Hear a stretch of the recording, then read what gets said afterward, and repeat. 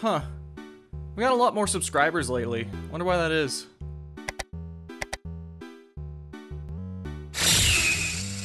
Oh, wow! This video has seriously blown up! Over 55,000 views? That's amazing! I should rewatch it. As well as the previous videos about this very same subject. I will also include a link to the chart I made for this video in the description for you to use. And finally...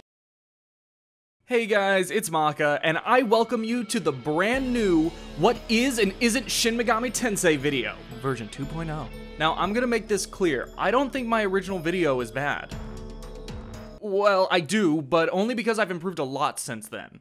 The reason I want to redo it is because there are a number of inaccuracies and issues I have with it. Some of the biggest being that my sources weren't as solid as I once thought, and I wasn't exactly clear about a lot of what I said. I, to this day, am still getting comments on that video from people who are confused about all of it.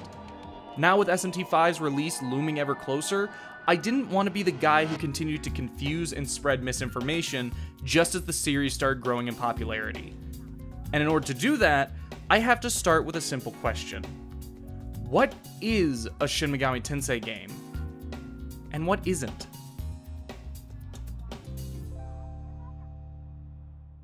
And to act as a surrogate for you, the viewer, so I have someone to yell all of this at, is my friend Owen. What the hell? What the fuck? Ass? Where am I? But before we answer that question, we need to go over what the hell the franchise really is.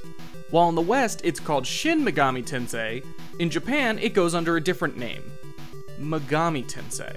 Wait, it's just a one-word difference? Why does that matter? Shut up, I'm talking. In 1987, the video game developer Atlus, then known for making license titles for the NES, made a video game adaptation of author Aya Nishitani's book, Digital Devil Story Megami Tensei.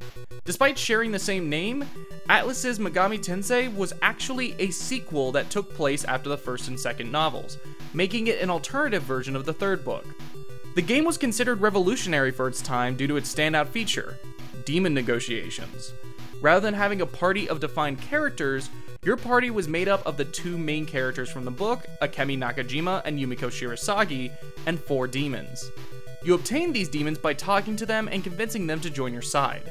As you progress into the game and get stronger, you're even able to fuse these demons into new, more powerful ones. You see, in the original novel, Nakajima, who is the very definition of an edgelord by the way, creates a demon summoning program in order to seek revenge against those that have wronged him. How'd he make this program? Well, he's just that goddamn smart, that's how! He's so cool and smart, and all the girls want him, and he has a flaming samurai sword, and he beats up the bullies that bullied him because they deserve it for what they did to me! How dare they cross me like that? They're just a bunch of stupid Chads and Stacys! I'm a fucking god compared to them! No! No! I'm so much better than a god! I make the gods do my bidding! I'll make them pay! I'll make them all pay!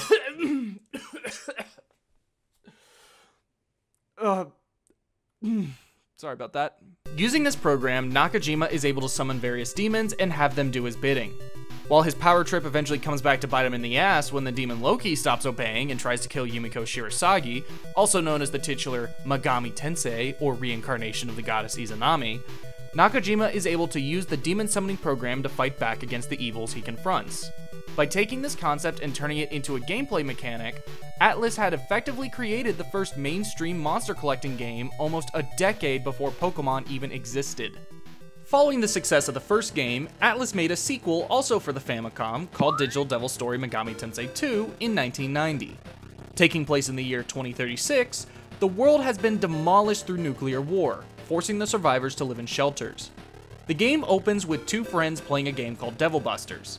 After beating the first boss, they unseal Pazuzu, a demon claiming to be a servant of God. He tells the pair that they are messiahs destined to save the world, and he gives them the demon summoning program. From there, the game spirals into a war between the forces of heaven and hell, with the protagonist recruiting various demons, swapping sides throughout, teaming up with a heroine to fight for humanity, and becoming enemies with his friend and fellow messiah. In 1995, both this game and the first would be remade for the SNES in a compilation called Kyuyaku Megami Tensei. But the question needs to be asked. Outside of the demon summoning program and having the same basic gameplay, What exactly makes this a sequel to the first one? Well, you remember that Devil Busters game that the protagonist and his friend were playing in the beginning? Yeah, apparently Nakajima made that. So knowing all of this, I have another question to ask you. Why do you think Megami Tensei 2 had so little connection to the first? Do you think they were happy just making licensed titles based on a book series that, in all honesty, was likely going to lose relevance as time went on? Does the sequel feel like the team at Atlus had ambitions far beyond what Aya Nishitani's writing would allow? Megami Tensei 2 covered themes such as modern-day religion, betrayal, humanity, nuclear weaponry, morality, and God, almost none of which were explored in the original Digital Devil story novel. This small team of developers was outgrowing Megami Tensei. They wanted to make a game that they could call theirs, one that would act as a reimagining of what they were trying to accomplish with Megami Tensei 2.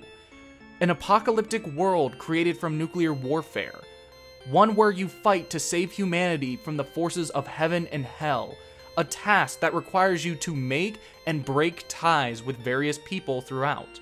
All of this while recruiting various mythological creatures to your side. However, one additional gameplay mechanic would be added to the mix, leading to what would become this game's defining characteristic: the ability to align yourself with one of 3 sides based on choices made throughout. Depending on your actions, you could end up aligning yourself with law, an ideology defined by the desire for peace, security, and order. By siding with law, you would be siding with the Judeo-Christian God and his servants, allowing the world to live in harmony at the cost of their free will. On the other end of the spectrum, you could end up aligning yourself with chaos, an ideology defined by complete and utter free will. By siding with chaos, you would be siding with Lucifer and the forces of hell, allowing both human and demon to roam free and do as they wish so long as they have the strength to do so. But law and chaos wouldn't be the only alignments. A third one of neutrality, could be chosen if the player balanced their choices between the 2 extremes, leading to the rejection of gods and demons in favor of letting humanity rebuild and be reborn. In many ways, this game would be the antithesis of its contemporary RPGs. It would be darker both in plot and imagery. It would draw inspiration from various post-apocalyptic and dark fantasy manga, such as Devilman, Fist of the North Star, and Violence Jack. It would take place in a contemporary setting, allowing for an experience that hit closer to home for Japanese players. Much like how the original Megami Tensei brought many new elements into the world of JRPGs in 1987, this game was set to introduce even more new elements. There really was only one way to describe this game: new. Or true. Shin can be translated in a few different ways.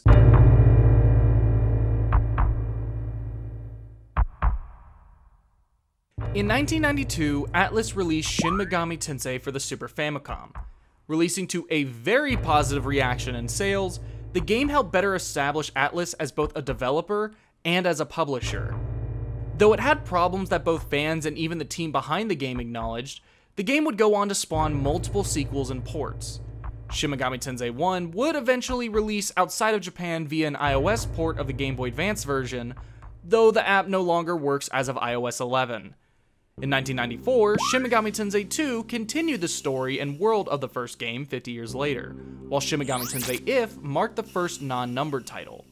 Wanting to make a game with a smaller scope than the last 2, IF takes place in a world where the apocalypse never happened, and instead deals with the protagonist's high school being transported to the Expanse, the world in which demons come from in every SMT game. Alongside the standard demon summoning mechanic, the Guardian system was added, which allowed players to summon a guardian angel of sorts upon their death. The next game in the series wouldn't come until December 2002 with Shin Megami Tensei 9. Named after the game's 9 alignments, it released on the original Xbox and was considered a commercial failure. Though despite this, it still sold well enough to be in the Xbox Platinum Collection. Just in case you wanted an idea of how dead on arrival the Xbox was in Japan. Originally envisioned as an online game, it was split into single-player and online versions. However, due to the failure of the single-player release, the online version was cancelled. Unlike every other entry in the mainline series, 9 is the only game to not have a full translation of any kind, whether official or fan translated. Following the failure of 9 came Shin Megami Tensei 3 Nocturne, the third proper entry in the mainline series. Releasing in 2003 on the PlayStation 2, this entry attempted to change up the formula of SMT by setting it within a more creative apocalyptic setting, and replacing the alignment system with reasons, a system that focuses more on ideologies that do not necessarily fit within the law-chaos dichotomy. For instance, the Shijima reason is about collectivism and the eradication of the individual, while the Musubi reason is based on isolation and the self as absolute. The game would also create what is now the standard combat system within the grander franchise, the press turn system. By taking advantage of an enemy's weakness, you can gain upwards of 8 actions per turn, as well as lose them. However, you aren't the only one able to take advantage of this system, as every enemy you face is just as easily able to make use of it. Nocturne would be the first mainline SMT game to release outside of Japan and received 3 versions.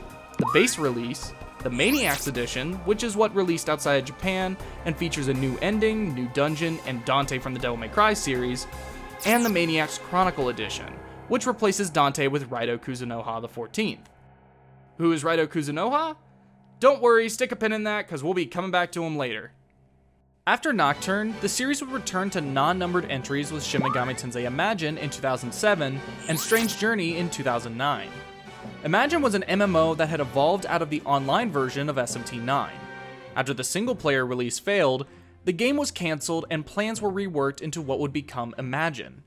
After running for 7 years, the service was officially shut down in 2014, though there are still fan servers available if you want to play.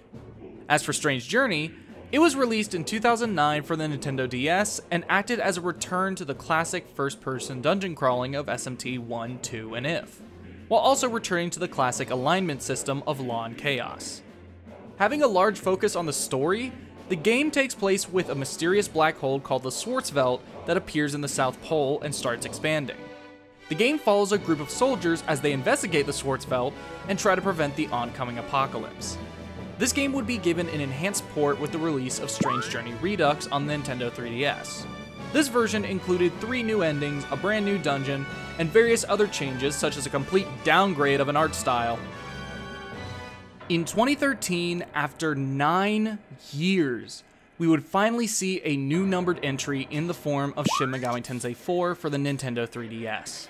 Combining the classic alignment system with press turn combat, as well as having the biggest focus on plot of any mainline game yet, SMT4 received rave reviews and would go on to be the best-selling entry in the series.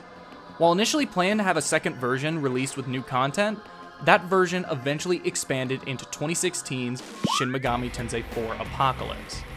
Acting as a what-if scenario based around 4's neutral ending, the game breaks off and becomes its own story that expands upon the foundation 4 created. This game, while not as lauded as its predecessor, nor as commercially successful, was still very well reviewed and was noted to have very strong first-week sales in Japan.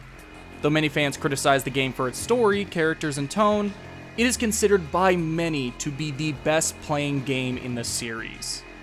Finally, we come to Shin Megami Tensei 5, which is set for release in 2021. Taking influence from both Nocturne and 4, 5 is set to be both the return to home consoles for the series, as well as the series debut on HD systems. While not much is known about the game, series producer Kazuyuki Yamai has reassured fans that it will be well worth the wait. So there we have it. Those are the Shin Megami Tensei games. But wait, what about Persona? If those aren't Shin Megami Tensei games, then why do they have the name on the box? And what about these other games like Shin Megami Tensei Devil Summoner Redu Kuzukano versus the Soulless Army? Oh yeah, those. I guess the best place to start is to clarify that everything I've been talking about since I brought up SMT1 is considered mainline SMT. What makes them stand apart from the rest of the games is the fact that they are turn-based dungeon crawlers with a focus on multiple endings tied to various ideologies.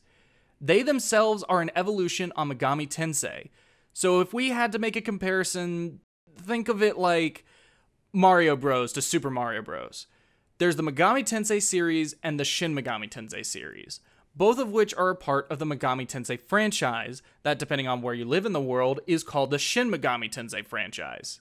We're only 2 series in and it's already confusing. How many series are in this franchise? 10. What the fuck? Let's jump back to 1992. The same year the first Shin Megami Tensei title released was also the debut of the first spin-off game, which made its home on the Nintendo Game Boy. This game was called Last Bible, and it was a much more conventional RPG for its time. The game makes use of an overhead view instead of a first-person one, takes place in a medieval world, and has an overall lighter tone. The demons aren't even called demons in this game, instead opting for the name monsters. This game would go on to spawn 5 main entries and 3 mobile games. However, only the first game would ever be brought overseas, being localized as Revelations: The Demon Slayer for the Game Boy Color. While Last Bible 2 and Another Bible would release on the original Game Boy like the first game, Last Bible 3 released on the SNES and would be the only console entry in the series. There was also a Game Gear exclusive game called Last Bible Special that, while still featuring a lighter tone and medieval setting, returned to the first-person exploration of the rest of the series. As for Another Bible, it was released on the Game Boy like the first 2 entries, though it was actually a tactical RPG that took more cues from Majin Tensei. Now, Majin Tensei would be the second spin-off series and is much more akin to mainline than Last Bible ever was. Taking place in a post-apocalyptic setting, what makes Majin Tensei stand out is its gameplay. You see, Majin Tensei is actually a tactical RPG, or strategy RPG if you want to call it that, akin to Fire Emblem. It's also one of the smaller series as it only has 3 main games, 2 mobile games, and a manga adaptation. Of course, there's Majin Tensei, which released in 1994 for the SNES, but then there's also Majin Tensei 2, also for the SNES, and Ronde, or I don't know how to say this stupid name, this game's bad. It released for the Sega Saturn. Fun fact about Ronde, the game was so bad, it is rumored that the demo caused widespread increase in pre-order cancellations. It would also be the last game in the series that wasn't the 2 mobile games I mentioned. Take a guess why Atlus decided to abandon it. Thus far, there has only been 1 series I've covered that you'll be hearing people talk about in regular online discourse. You might every once in a while see someone mention Majin Tensei or talk about Megami Tensei, but they're not exactly common. It doesn't help that out of Last Bible, Majin Tensei, and Megami Tensei, only one of the games was ever localized. So you know what? Let's talk about something you'll see more regular online discourse for. In 1995, Atlus would release Shin Megami Tensei Devil Summoner for the Sega Saturn. Devil Summoner as a series is interesting, as it's kind of split into 2 sub-series of its own, though not literally.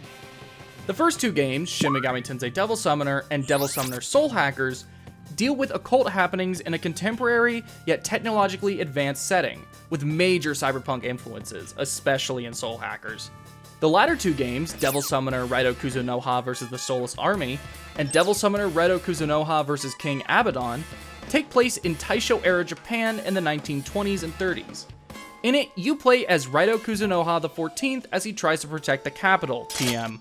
While the former are turn-based RPGs in classic SMT fashion, the Raito games are action RPGs. However, what ultimately connects the 2 halves of this series is their focus on hard-boiled detective mysteries and the Kuzunoha clan. Going more into depth on the specific entries, Devil Summoner 1 was so successful that it actually got a live-action TV drama that adapted the plot of the game, made use of the finest CGI demons, and was so popular it got a 2nd season featuring an original plot. It's also, sadly, the only Devil Summoner game to never be localized, though there is evidence of an attempt. Raito Kuzunoha vs. the Soulless Army would release in 2006 for the PS2, while its sequel, Raito Kuzunoha vs. King Abaddon, would release in 2008, also for the PS2.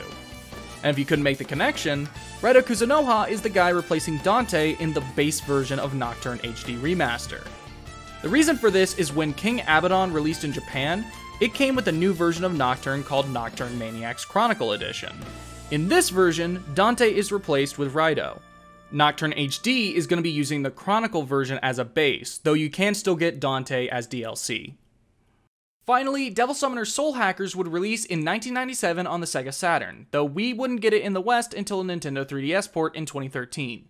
If you play Digimon Story Cyber Sleuth, you have literally played this game. Wait, Digimon? Digital monsters? How is that relevant? It's not, and I don't care. I'm talking about this because I swear to God, no one talks about how the first 10 chapters of Cyber Sleuth are ripped straight from Soul Hackers. You live in a city, enhanced and connected through the use of a virtual world. In this virtual space, strange creatures start appearing that people assume are just strange programs, but are actually creatures from another world. People start recruiting these creatures for their own means, and their origin in this virtual world lies with some seriously shady shit going on with things I don't want to spoil. There's a character you have to fight that is based on rock and roll archetypes. There are so many similarities between these two plots, and I don't want to stray too far into this topic, but it's something I seriously need more people talking about, because people keep saying this game is Digimon Cross Persona when it has infinitely more in common with Devil Summoner. But you know what? I bet you're wanting to get to the real meat of this video. The part of the franchise you actually give a shit about. It's a legendary series that I bet all of you watching this right now have played or have at least heard of, that has led you to wanting to learn more about this franchise. Hell, I bet some of you are even thinking to yourself, who fucking cares about these other games? Just get to the part about the thing I like. These other games aren't relevant and haven't been for decades. Get to the shit people actually care about. Well, don't worry, because we're finally there. We finally get to talk about it.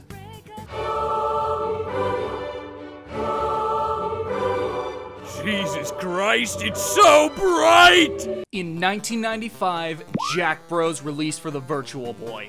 Not only is this game the first game in the entire franchise to ever be released outside of Japan, but is objectively the pinnacle of it all. No game has ever come close to this masterpiece, and it is unironically considered one of, if not the best game on the system. I'm not kidding about that last part. Starring Jack Frost, Pyrojack, and Jack Ripper, the game is the ultimate cult classic within the fandom. Jack Bros is Atlus literally sealing Yahweh within a game cartridge. This game would go on to start the smallest series within the franchise, known as the Jack series. The only other official game in the series is a mobile phone game called Jack's Quest Demonic Help Party. However, you can make an argument that the game Shin Megami Tensei Synchronicity Prologue is an entry into the series due to its starring Jack Frost and Pyrojack, though no Jack the Ripper. He was planned to be playable though. But that's not Persona. What? You know what? Fine. We'll talk about Persona all you want. Fuck Jack Bros, am I right? I think you're taking this way too hard, man. You're taking it too hard! So let's run this back a bit. Remember how Shin Megami Tensei If took place in a high school? Well, the setting was actually pretty well received at the time. As a result, they decided to create a new game that took the spirit of If further, that spirit being the focus on the struggles of young adults and the various issues they deal with. But, you know, with an occult slant to it. If you have ever been a young adult in the modern day, you know that one of the biggest issues teenagers deal with is mental health. This acknowledgement of such a widespread issue led to the game having a thematic focus on Jungian psychology. The Guardian system from If would also make a return, but it wouldn't be in the way it was originally. Rather, it led to the creation of a new system, one that drew directly from the game's Jungian influences.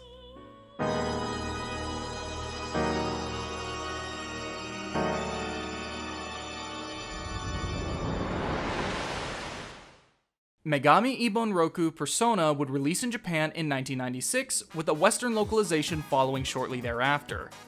The game was very popular in Japan, and it instantly kickstarted what is now the largest series within the Megami Tensei franchise.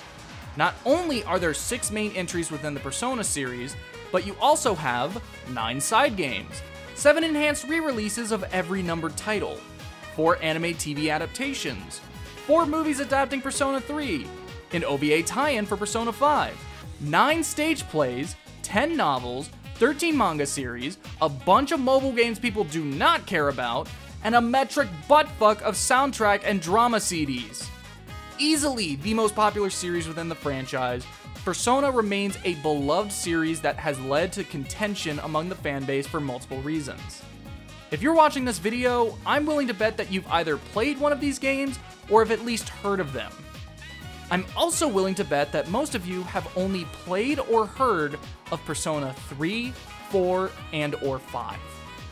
Much like how Devil Summoner can be split into the Raito games and the not Raito games, Persona can be split into two sections, the Tadashi games and the Hashino games. This first set of games are named after Satomi Tadashi. Tadashi was the writer behind the original 3 Persona games, Persona 1, Persona 2 Innocent Sin, and Persona 2 Eternal Punishment. These games are more akin to mainline as they have a darker tone and put the gameplay focus squarely on the dungeon crawling. The Hashino games, on the other hand, are named after their director, Katsura Hashino. Hashino would direct Persona 3, 4, and 5, with these games having no involvement from Tadashi. These games branched off from the rest of Megami Tensei greatly by putting way more emphasis on style and balancing dungeon crawling with dating sim elements. While Persona 3 does have a darker tone more akin to the Tadashi games, P4 and P5 are much more lighthearted comparatively. While the divide between the Hashino games and the Tadashi games and the rest of this franchise can be talked about at length, this video really isn't the time or place for it. But it is the time and place for you to go on your Digimon rant. If you don't stop your whining, I'm going to— Alright, I get it. Fine. Keep going. Okay, so I want you to set your mind back to the year 2000. Pokemon had just come out and was literally the most popular thing of all time. As a result of its popularity, the market ended up being flooded with companies trying to get their hands on the actual mountains of money Pokemon was generating.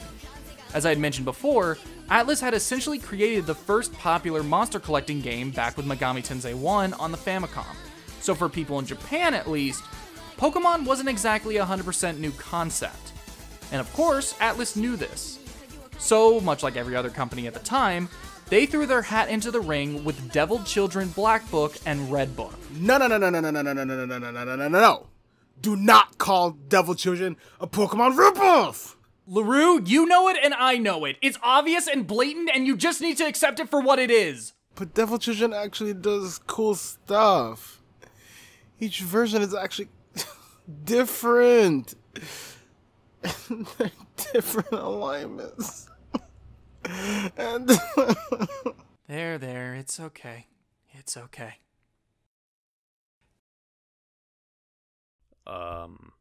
Devil Children Black and Red Book were actually fairly successful in Japan, leading to the creation of the Devil Children series.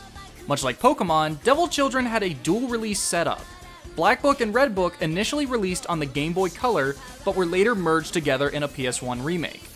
The games also received a direct sequel in the form of White Book.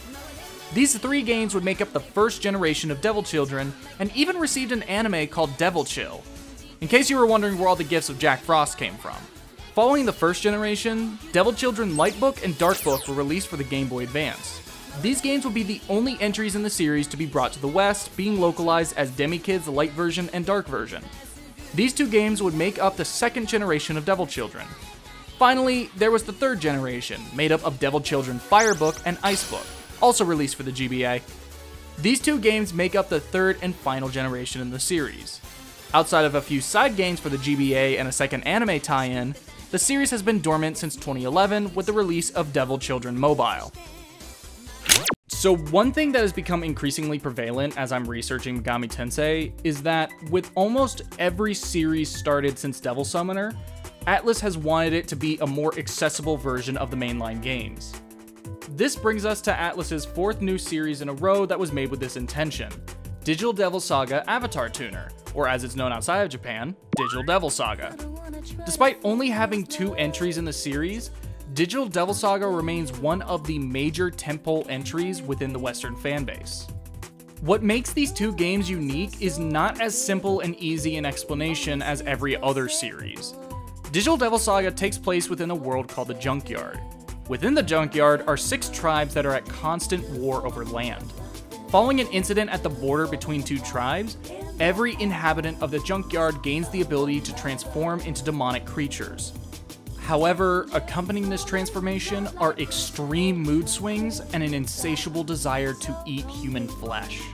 The hungrier you get, the more likely you are to give into your demonic tendencies. The tribes then start fighting over the right to ascend the Karma Temple Tower at the middle of the junkyard. They also fight over the girl at the center of the demonic curse, Sarah, as she must be present at the top of the tower so that the winning team can enter Nirvana. Originally written by novelist Yu Godai, Satoshi Tadashi would eventually adapt and finish the story following Godai's failing health, requiring her to leave the project. What makes Digital Devil Saga unique compared to every other game in the franchise is the immense focus on story and cinematic storytelling, the game's focus on Hinduism, and the lack of any form of demon recruitment in favor of a set group of characters who can shift between demon and human. Personally, I feel like the Digital Devil Saga series is the most underrated within the Western fanbase, despite the fact that it's one of the more popular series in the West. I implore you, if you're interested at all by what you see and hear, play these games. The story is great, the music is some of Shoji Meguro's best work, and it's such an interesting piece of Atlus history. There really aren't any other games like it within Atlus's catalog. They originally released on the PS2 back in 2004 and 2005, but they were later made available on the PS3 via the PlayStation Store. Please go play them. Finally, we're brought to the most recent series within the franchise, and the last main pillar within the Western fanbase, as well as the one that got me into it all: Devil Survivor.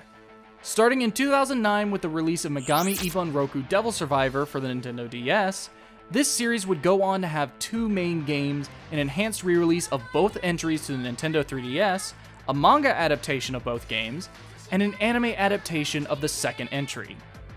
Devil Survivor acts as Atlus's return to tactical RPGs, but this time offering a much more unique take. Designed to appeal to newcomers of the genre, the game takes the traditional chess-like system of TRPGs and turns attacking into a quick round of the press turn combat system the franchise has become known for. Devil Survivor also replaces demon negotiation with an auction system.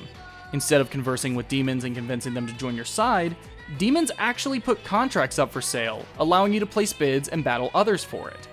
The games also draw from the success of the Persona series as well, adding an in-game clock that will move forward depending on the actions you take. Depending on your choices, you'll end up unlocking one of a number of endings based around the game's characters. Devil Survivor is often considered to be the best of both worlds. It's able to bring together the dark, philosophical themes of mainline Shin Megami Tensei games, as well as the more light-hearted, character-focused plot of Persona. However, how much it takes depends on the game. Devil Survivor 1 and its enhanced re-release, Devil Survivor Overclocked, lean more towards mainline, forcing the characters to survive out on the streets while society collapses and people start fighting each other with demons. It creates a more oppressive and dour atmosphere, with each character's subplot tying directly into the events of the game. Meanwhile, Devil Survivor 2 and its enhanced re-release, Devil Survivor 2 Record Breaker, lean more towards Persona in a number of ways. Not long into the game, the main cast are brought into a secure bunker after being recruited by the government. Because you're out there doing missions to save the world and have a safe place to return to, the moment-to-moment tone is much more lighthearted compared to the first game. While still dealing with the world-ending situation, it's not until the latter half of the game do things start to feel as serious as they did in the first. They also implement the fate system, which can easily be described as social links but not. If you're going to play either of these games, play the 3DS versions. Not only do they fix a lot of the problems with the original releases, but they include full voice acting and add a bunch of content. Record Breaker adds in a brand new campaign that is so large, it's almost as long as the original. So there we go. That is every series within this big ol' franchise. Okay, but you still haven't answered the initial question. What games are and aren't SMT? And for that matter, why is this a confusing topic in the first place? Well, for your second question, you can blame Atlus USA West for that. Who? It's me, Atlus USA West, the Western division of Atlus that's just trying to make some money, man. As for the question that started it all, I'm gonna bring back the opening gag from my original video.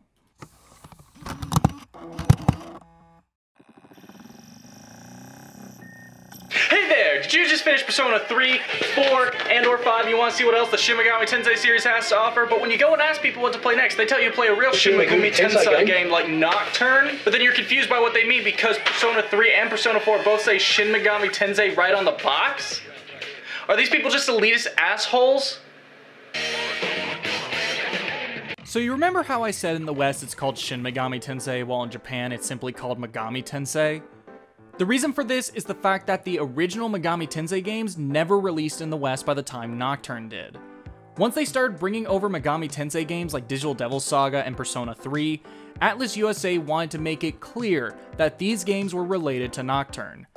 Because the franchise is a much more famous entity in Japan, the connection doesn't need to be as blatant. But in North America and Europe, they slapped that name on every single MegaTen game in the hopes of increasing their sales and giving them more of a fighting chance.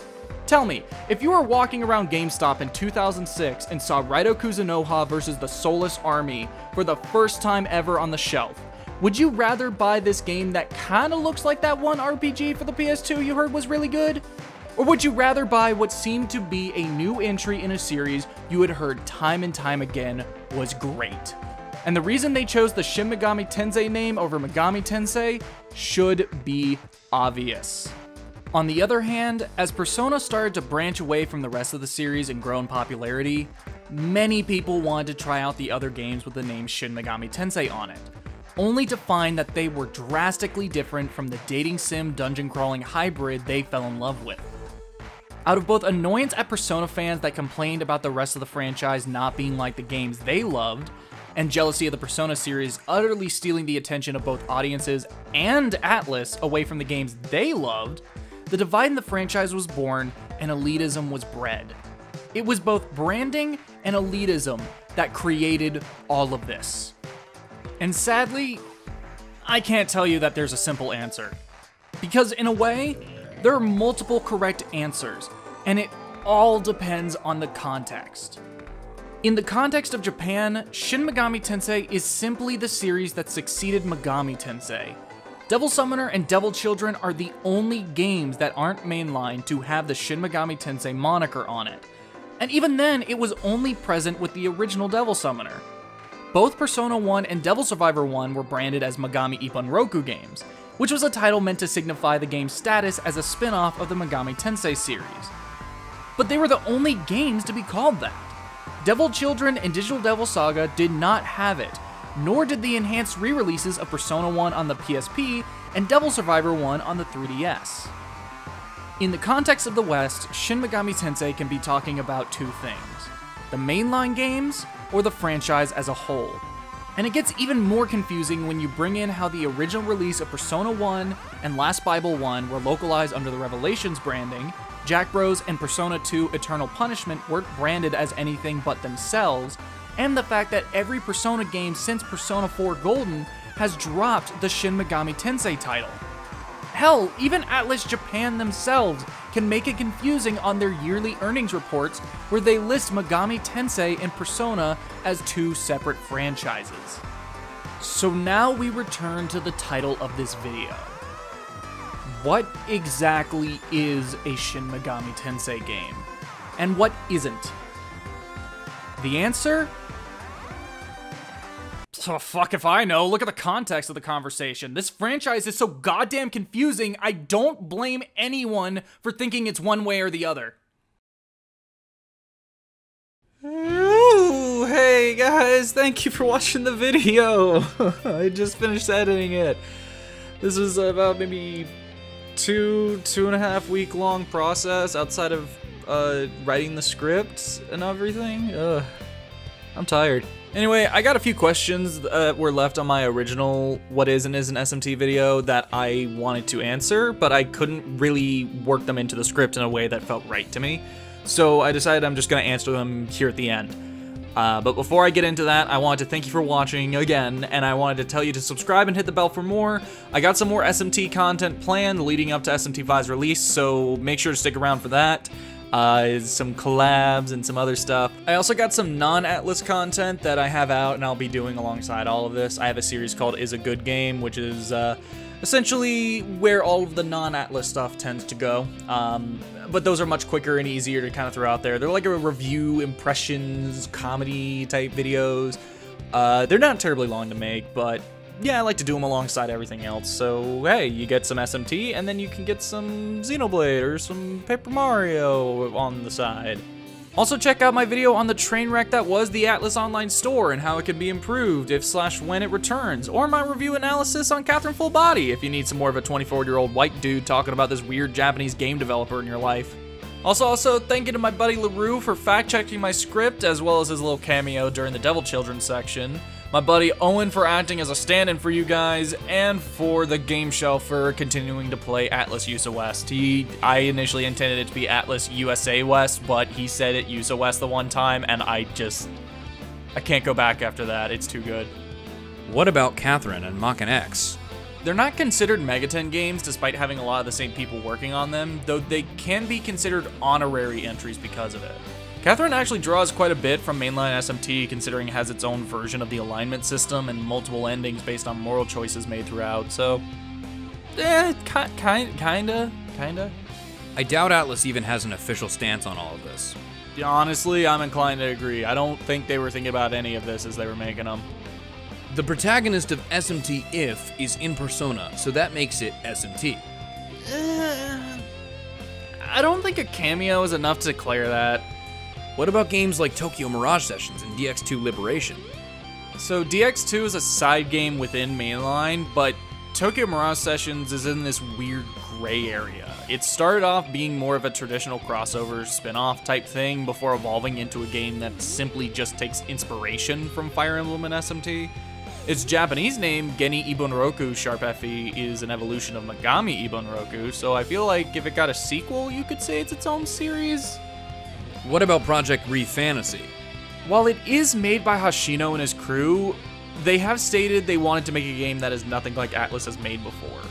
They explicitly said they didn't want it to have anything to do with Persona or Shin Megami Tensei, so outside of a Jack Frost, Teddy, Koromaru, or Morgana cameo, I don't expect any real connection between it and MegaTen. Every game with Jack Frost in it is Shin Megami Tensei. You know what? You're right. Snowboard Kids is my favorite SMT game.